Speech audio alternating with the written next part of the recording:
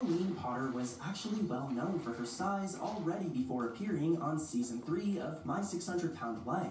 She had previously been confirmed as the heaviest woman in the world by the Guinness Book of World Records in 2011 at 643 pounds, and later appeared on Dr. Drew, stating that she had lost about 100 pounds and wanted to lose more. Pauline was also featured on the British show Super Size vs. Super Skinny, warning this supersized guest Helen about the dangers of getting to her size. When she appeared on My 600 Pound Life in 2015 at 678 pounds, Pauline expressed the true extent of her sadness at how she could hardly do anything for herself. We saw some of the deeper details of her life and how it affected both her and her 21-year-old son Dylan, who took care of her full-time.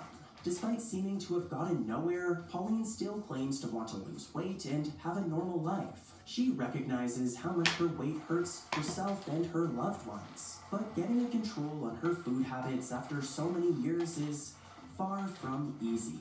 Here's a clip. Pauline says she's eating healthy, but she's not. She's eating whatever she likes and telling herself she's doing it. I was calling about Pauline Potter. She said that nobody called her.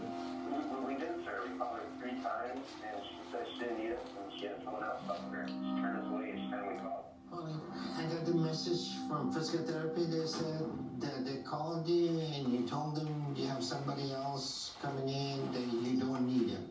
That was them? I thought it was about something else. No, they specific. We all love to hate Steven Assanti from afar, but unfortunately, his brother Justin was forced to deal with him firsthand.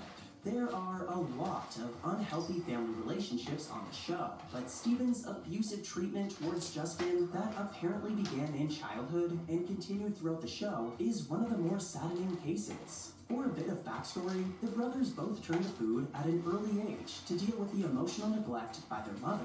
And though their father is with them during much of their time on the show, their relationship with him isn't perfect either.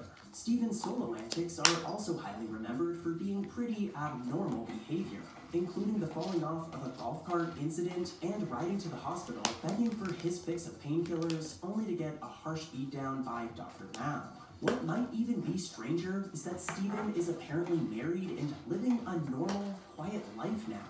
On Justin's Reddit AMA, he responded to someone asking if the wedding was a fake, saying that Steven did get married and that he doesn't bother him or their father anymore. Maybe not the perfect happily ever after for both the Santi brothers, but at least they're both living more normally than they were when we saw them on the show. Here's a clip. I you for 18 years. Yeah, you did. Yeah. Try to draw me out of my car. You slammed my hand in the door. You punched me every single day. I can't stand me every day. And what did you do to me? You did. Every day you're calling to come in here. You're hoping you're going to get your pain medicine. I told you, you are not going to get into it. Steven left. I noticed 9 painkillers he sent me home when it was wrong. And he didn't care about what I was doing there. But it showed me he's always going to go back to his family. As you've seen with the past 2 entries, there are plenty of people who have been unsuccessful when being featured on My 600 Pound Life. But Penny over here is a special case of a quitter. She is one of the most standout, frustrating episodes, as she hardly did anything to change her ways. Sure, she lost enough weight to get approved for the surgery, but that was about it. Then after gastric bypass, she just kept on eating the exact same way she was eating before, and even attempted to convince Dr. Now that she was in fact losing weight, despite the scales and her food intake clearly saying something different. Penny keeps up her delusion all the way to the end, talking up how hard she's trying, her parenting skills, and her plans to improve in the future. But as we all know, unless Penny starts to make some real changes, things aren't going to change. Here's a clip.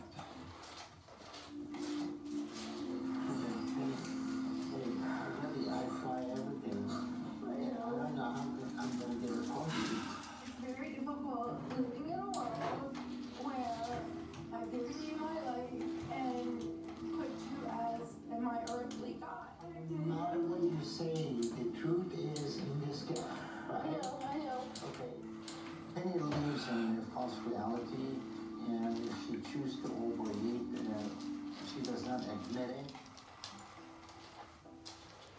Sean is a special case on the show, being its heaviest patient to date at a staggering 919 pounds, which was actually over the 800-pound limit of Dr. Now's scale.